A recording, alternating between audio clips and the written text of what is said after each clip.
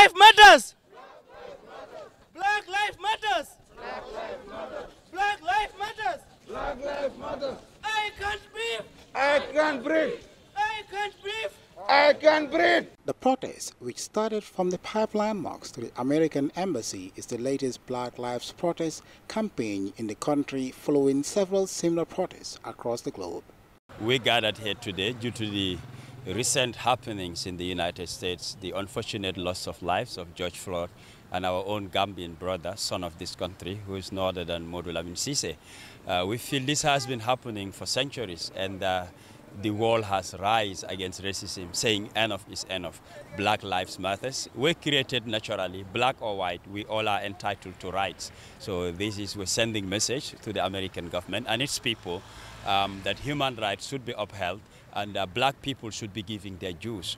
Police brutality should definitely end. It is high time the whole world rise against it. And Gambia is already a victim because just few days after George Floyd was killed by the police, another man from Kudang, citizens of the Gambia, was also killed brutally, who is Lamin Cissé. I, the National Assembly member for Nyamene East, Honorable Omar Cissé, I am representing the person in question, Lamin Cissé, who was also killed in the United States of America. So I deem it fit that there is need us, the black community, to rise up now and stand against racism. Racism is something that is real, is something that is in existence, and it is high time that we complete the fight. I was here as MC Cham Junior, not as a politician, to show out my solidarity to the concerned Gambians. I'm part of the group. Everything we have been heard what happened in US, that I think every people have every life, everyone have a life to live. And about racism, everybody should condemn it. And we are Gambians, and we think that one of our brothers already lost his life at US about the racism by what happened in US. So we feel like that we have to come out to show our solidarity. We have a petition that we have already presented to the US Embassy. We also deliver a speak there, and during our speak, we asked the US Embassy, let them try to stop about what happened in US about racism, and also we also call for justice. We are calling for justice, and that is our message.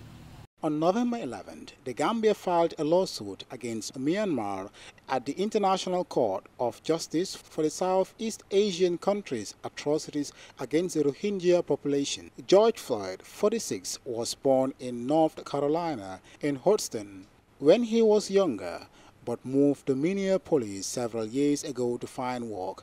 According to his lifelong friend, Christopher Harris, he was known to be loved as Big Floyd and was the father to a 6-year-old daughter who lives in Houston with her mother, Roxy Washington. Black Life Matters! Black Life Matters! Black Life Matters! Black Life Matters! Black Life Matters! I can't breathe! I can't breathe! I can't breathe! I can't breathe! The murder of George Floyd has brought the attention of the world on racial discrimination in the world, and this has prompted many countries around the globe to engage in various peaceful protests against racial discrimination. By a group of young Gambians is the latest Black Lives Matter protest to be hosted in the Gambia, which is meant to show solidarity to George Floyd, 46, who died in the hands of a Minneapolis police officer. But the protest is not only meant to show homage to George Floyd, but also one Lamin Cissé, who died few days in the hands of police officers in the US. Reporting for Paradise TV News, Ousman Jatta.